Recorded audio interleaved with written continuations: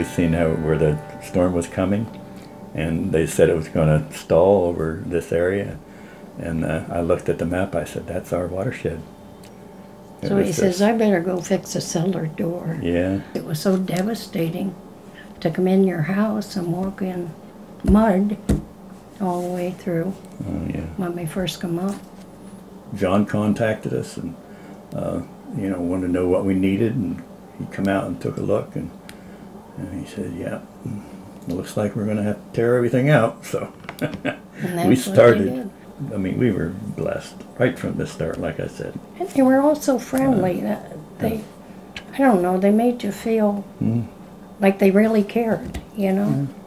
You could see the love, you know, and the feeling that they were feeling for us. It was amazing, really amazing.